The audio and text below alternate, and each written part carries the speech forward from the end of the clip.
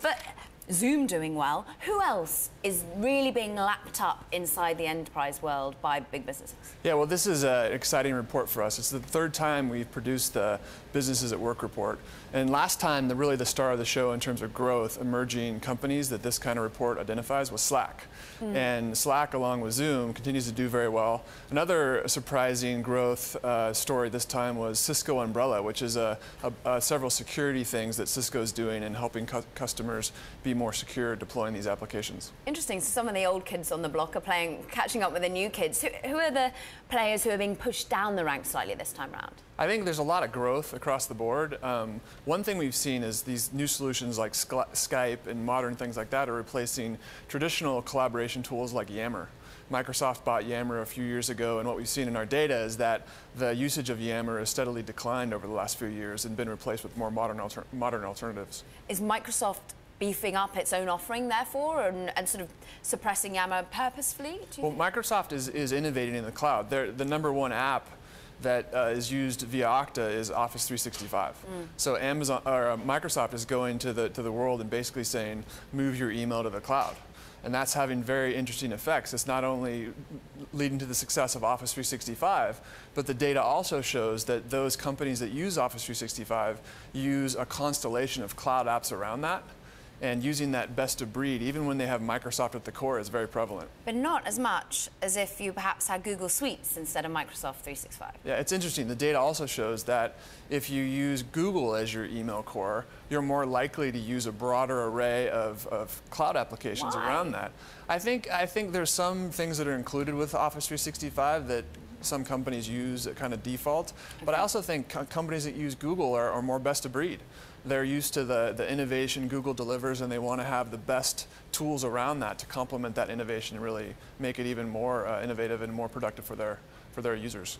It really does seem to be such a burgeoning area at the moment, the enterprise area of technology. And are you seeing the likes of Cisco and perhaps the older players play catch up, or are they going to be buying up some of these smaller individual startups, do you think? Yeah, well, everyone realizes now over the last few years that the transition's happening in cloud and what companies can do with cloud, not only for their employees, but how they can transform their organizations into digital companies, how they can build better websites, how they can build better mobile apps to reach their users. And it's really a tremendous opportunity for every organization to transform themselves into a digital company, reach new users, grow their market share, and they realize that cloud technology is at the core of it. So because of that, because of this huge transition, all the vendors, whether they're newer vendors like Zoom and others featured in our report, or traditional vendors like Cisco and Microsoft, they're in the game, and they're being aggressive about trying to provide value to customers. And we think it's great because we think there's room for everyone. You see in the data, people like to use a lot of different services, and the days of single vendors or vendor lock-in or one salesperson selling you everything you need to run your company are over.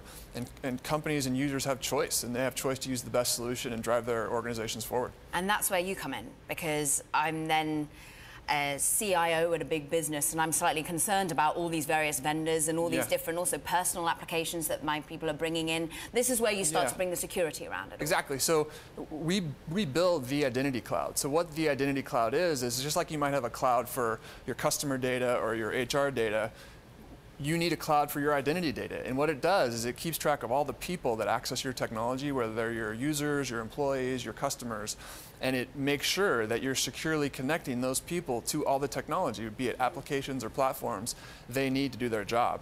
And because of that, we can see in aggregate the trends of who's adopting what and what's taking off and what's maybe waning, and how companies can be more successful from these technologies. Now, we've been talking about a lot of unicorns, and in fact, potentially you are one yourself. We've been looking at, I mean, your investor base is phenomenal. You look at Andreessen Horowitz, you've got Greylock, Khosla, Sequoia. Are they pushing for an exit? Do you want to IPO? Do you want to sell your business? They've been, like, from the beginning, they've been pushing for us to be massively successful. So whatever we need to do to grow the business and make customers successful, that's what they've been behind forever. These firms aren't new kids on the block. They have had a lot of success, and what they've seen is that if the customers focus, if their companies focus on the customer and make them successful, the returns will be there long term. So no 2017 public entry for Okta? Can't comment on that. That's a shame. Well, when you do want to comment, come back. I and tell will. us. Be my first stop on my commenting tour. I love that.